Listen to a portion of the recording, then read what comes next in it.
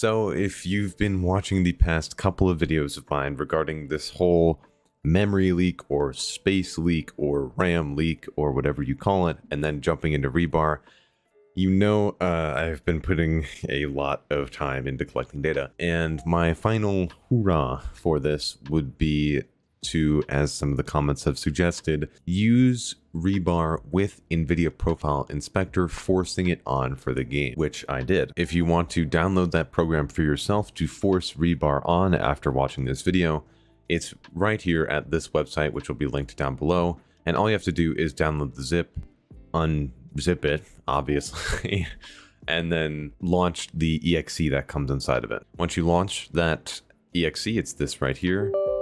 You want to hit yes. Now that you're inside the app, first thing you want to do is go up here and simply type in escape, and you'll probably find escape from Tarkov right here. Just click that, and now you're officially in the Nvidia Profile Inspector's settings to apply specifically for escape from Tarkov. Now you can scroll down to section 5, which I just accidentally scrolled past. It's the common section, and you'll see ReBAR, which is ReBAR, and you'll want to set them according to the settings that I have right here, which is enabled. The option with the 1 at the end, there's going to be a couple, but it's the one with the 1 at the end. It's 01, not 81.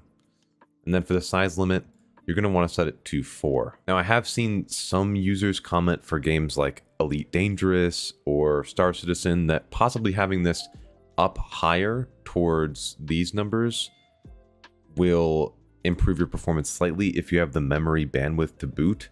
But I figured I'd just recommend the safest setting for all of you guys that would work. And if you'd like to test that further, obviously you can using these settings. Just make sure you research it properly and choose the right one for your system. But the one that I selected will work for everybody. And just to be clear, the performance gains from setting this to a higher one are pretty slight as far as I'm aware. But once you've got that all set, you just want to hit apply changes, and then it will apply those.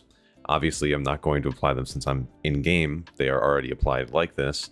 But I would apply these and then restart your computer just in case, and then launch Escape from Tarkov so that you're starting on a fresh plate. And keep in mind, once you have it on, you will need to reapply it if you ever decide to update your drivers. So just keep that in mind.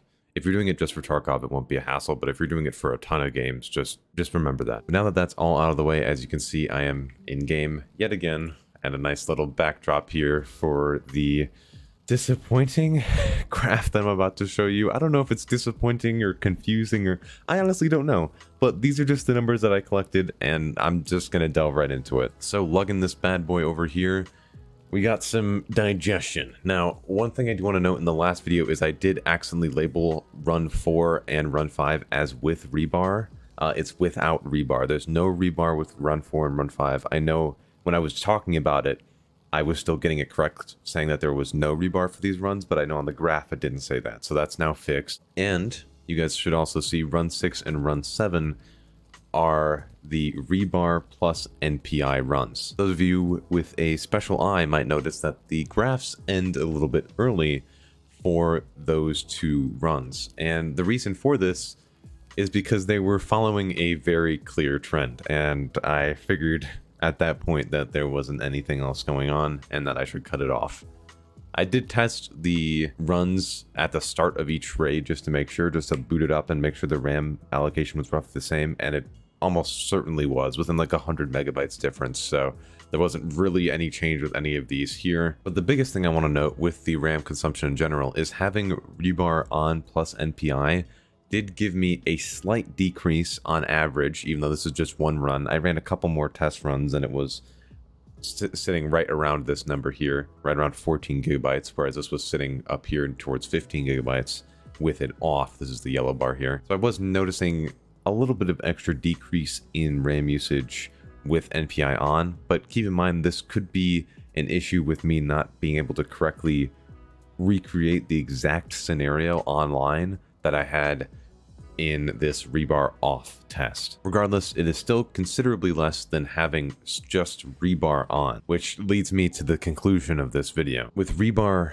off or ReBAR on forced through Nvidia Profile Inspector, you get considerably less RAM usage and RAM overflow from VRAM spillover than you have with it just being on and not being forced on through N.P.I. I have no clue why this is the case. I'm assuming because it's now properly putting ReBAR into Escape from Tarkov that it's no longer freaking out and overusing VRAM or anything like that. It's honestly baffling, these numbers, but these are the numbers that I got, and I figured I would share that with you guys. Now, one comment that I did get is that you guys would like to see some performance numbers with that too, and the numbers that I collected, at least offline, were almost exactly the same. If you guys wanted to see the numbers for the benchmarks that I did for offline raids with ReBAR off and ReBAR with the Nvidia Profile Inspector, I did those, and they're roughly the same. I didn't even bother putting these on a graph because I figured it's the TLDR is the same, and looking at the numbers really isn't going to get you any sort of difference in that. But yeah, those are those numbers. This is the graph for all the memory usage that I collected, all the data, and this is my opinion. ReBAR with Nvidia Profile Inspector didn't give me any more noticeable performance when I was testing anecdotally online. Keep in mind, with online tests, it is really hard to recreate exact scenarios that you are able to duplicate without tons of external factors coming into play. So I had to just eyeball it, and there wasn't any noticeable difference between having ReBAR completely off and ReBAR on plus N.P.I. There was, however, a difference between, say, ReBAR off versus ReBAR just on, and ReBAR just on versus ReBAR forced on through Nvidia Profile Inspector, as it was considerably more juddery and stuttery when I had it regularly stock on versus either of the other two settings where it was off or N.P.I. With that being said, if you're on an Nvidia card, then my recommendation would be to test with the Nvidia Profile Inspector.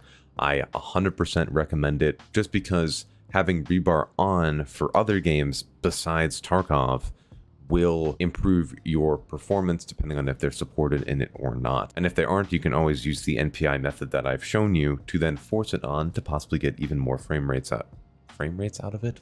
Even more FPS out of it. If you're wondering, yes, I did spend another 4 hours after I got home from classes to sit and benchmark all of the data just to come to the conclusion that it is roughly the same as having it off. So yeah, the final short and sweet conclusion is off is fine, but if you have an Nvidia card, turn it on plus N.P.I and see if you get any more smoothness out of it. It should feel roughly the same as having it off, but it's worthy to test. If you're on an AMD card, I'd still recommend trying and testing it off, but that's where we're at because I don't have an AMD card. So that, I know that's kind of a wah-wah conclusion, but that's the best that I could gather from all the data, and I don't want to sensationalize any of it, so there you go. That's the final suggestion. But keep in mind, ReBAR on, but not fully enabled through N.P.I, is still the worst way to go. You should either disable it in your BIOS or enable it through Nvidia Profile Inspector to get the best performance possible.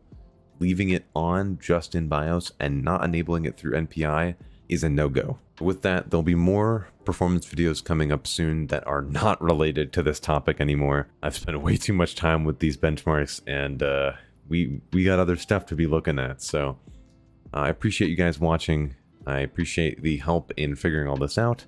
Make sure to test it for yourself. Leave a comment down below if it helps you. Like and subscribe, the whole ordeal. Memberships get you a good top hat, and yeah. With that, I will see you guys in the next video, and I'll be streaming tonight, probably closer to 6:30, so be on the lookout for that. And yeah, join the Discord, all the plugs, and this is Clem, clocking out. Later.